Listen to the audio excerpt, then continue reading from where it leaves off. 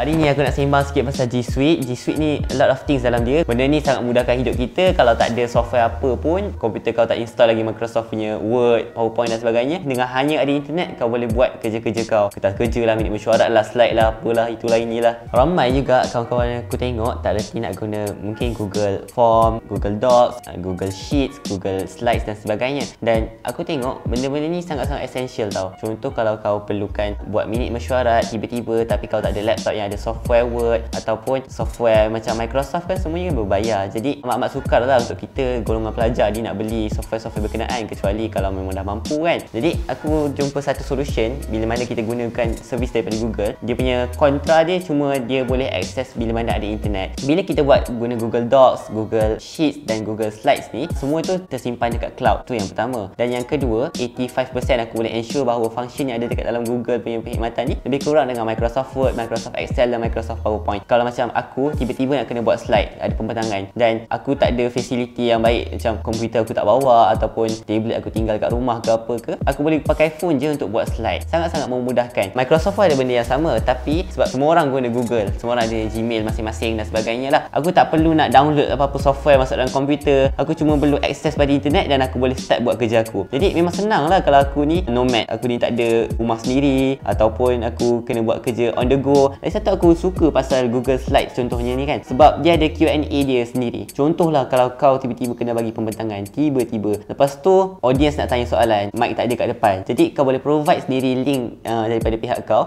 Screen projector tu dia akan appear link kat atas tu, nanti audience akan pergi kat link tu, dia boleh tanya soalan, kau boleh baca, lepas tu kau boleh jawab balik soalan tu. Tu paling aku suka lah functionality dekat Google Slides ni. So aku suka sangat kat Google Sheets ni sebab kita boleh gunakan functionality Google yang lain, contohnya Google Translate ataupun Google Finance untuk guna kat dalam Google Sheets. Lagi satu lah, Google Docs ni ala-ala Microsoft Word. Kalau tiba-tiba dalam meeting kita kena appoint jadi SU, kita kena buat minit mesyuarat kan, takkanlah kita standby ada laptop kat sebelah nak guna Microsoft Word dan sebagainya.